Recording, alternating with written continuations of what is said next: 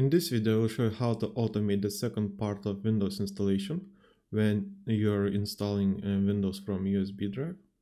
And this so-called automation will include installing a few software packages, adding a registry setting, skipping out-of-the-box experience, and creating a local user account. And we will achieve it by creating a provisioning package with Windows Configuration Designer. If you're interested in automating the first part of Windows installation, you should watch my previous video about adding autounattend file to your Windows installation USB drive. As you can see here, I have my Windows installation USB drive prepared, and it also contains the autounattend file.xml for automating the first part of Windows installation. And also here's my GitHub page for this video. I will leave the URL in the description down below, and it only contains few commands that we will use for our provisioning package. For example, we have some commands to install software and to add a registry setting to skip the privacy experience menu, which you get when logging in for the first time with a new user account. And also I created two folders for Windows 11 and Windows 10, which contains the autounattend file, which you can download and use if you don't want to watch the previous video about the autounattend.xml files. You just need to download it and then copy to your Windows installation USB drive. Make sure it's the root directory and the name is autounattend.xml, just like I have it here. But there is a chance that this autounattend.xml file will not work for you if you didn't create your USB using Windows Media Creation tool. So I highly suggest that you watch my previous video where I explain how to adapt it to different types of USB drives that contains Windows installations from different sources. And now let's start creating our provisioning package. For that, let's go to our Windows Configuration Designer. Here we need to create a new project. For that, click on File, New Project. I will name it install underscore from USB. You can name it whatever you like. Click Next, Next. Here I will select all Windows Desktop editions. Click Next once more and finish. Now let's expand runtime settings. And first thing that we will do is to remove the out-of-the-box experience. For that, let's select oobe, expand desktop, and select hide oobe. And here we need to change the value for hide oobe to true. This will remove the out-of-the-box experience entirely. So the next step that we need to do is to create a local user account. For that, let's go to Accounts, Users, and here we need to provide a username.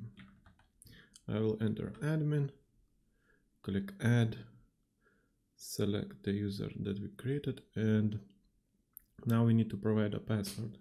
I will type in password 55, and I highly suggest that you have some method of changing the password afterwards, because having passwords in the provisioning package is not very secure. For the user group, we need to select administrators to make this local account an administrator. And that's it for the default commands. Next, we will add some software installations and registry settings. And for that, we need to go to provisioning commands, select primary context and select command. Here we can name here we need to name our commands. And for the first command, I will name it install underscore 7-zip and click add. Select the command that we created. And here the mandatory step is to provide a command line and if necessary command file. So for the installation, for software installations, command file will be necessary step. Let's go back to my GitHub page. And here I have the download link for the 7-zip and the installation command. I will copy my installation command.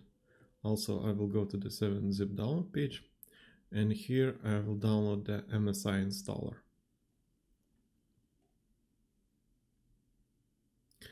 And let's go back to the configuration designer. I will paste in the command for installing 7-zip because I don't want to make any mistakes by typing it. And now we need to provide the installation files. For that, let's click Browse. Let's go to our Downloads folder and select the 7-zip installation file. Make sure that the installation file name matches the one in the command, because it contains a version number that can change in time. So just double check that this and this is the same. Now let's continue by doing the same with Adobe Reader. Back to the commands, I will name it install Adobe Reader. Click Add, select the command, and now let's go back to the GitHub page. Once more, I will copy the installation command and go back to the configuration designer, paste in the command. And also we need to download it. And here for the operating system, I will select Windows 11. For the language, I will select English. And for the version, I will select the only one that's available. And click Download Acrobat Reader. Let's go back to the configuration designer and provide the file.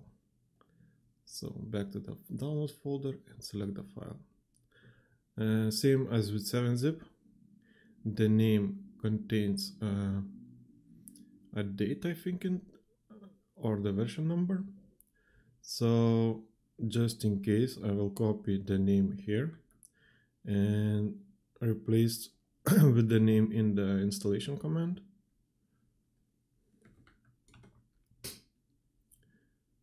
So remember to double check if the name here is the same as the name here, because they will change in time.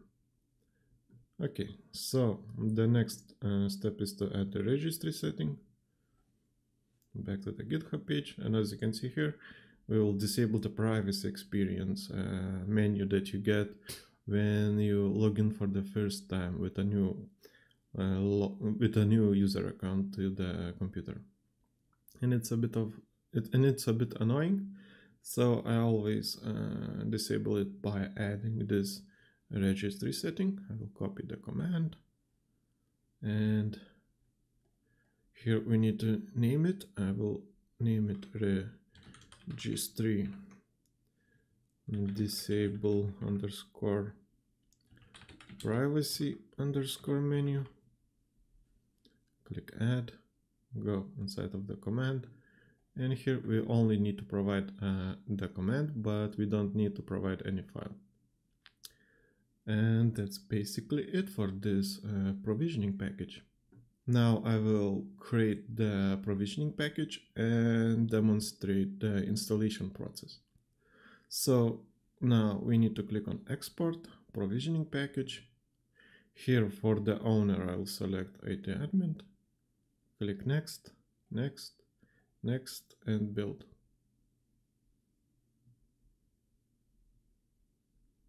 Select the output location. Click on the output location. And here, the only file that we need is this ppkg1. We need to copy it to our Windows installation USB drive. And that's basically it.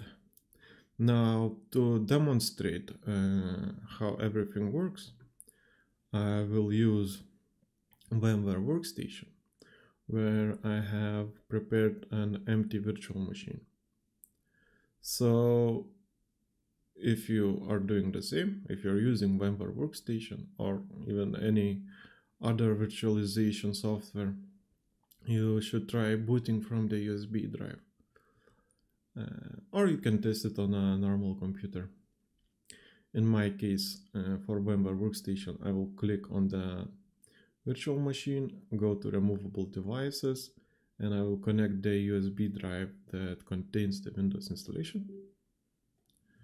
Next step for me is to boot from the USB drive. For that I need to first reset the system and go back to the BIOS screen, and I will boot from the USB drive. And we will see what happens when we have the provisioning package and the autounattend.xml file. As you can see, Windows installation started loading.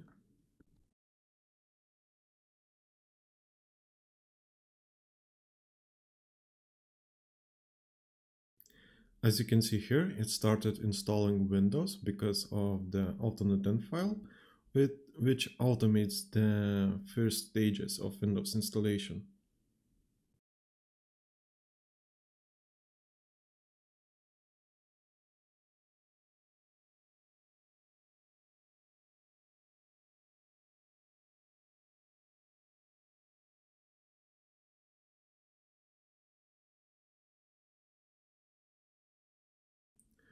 And just after installing Windows, it automatically started applying our provisioning package. So let's wait a bit more and see the results.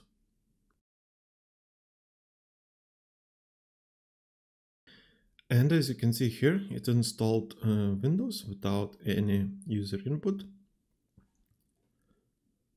Also, as we can see here, admin user was created. I'll try to log in. There was no privacy experience menu. It immediately started preparing our user profile.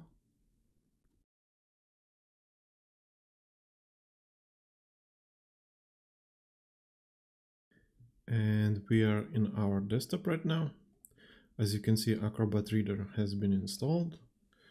Let's check if 7-zip also successfully installed. Yeah, as you can see here, we have it here. So that's it for this video. If you want to see more complex configurations, let me know in the comments down below. And leave a like and subscribe for more videos like this. See you in the next one.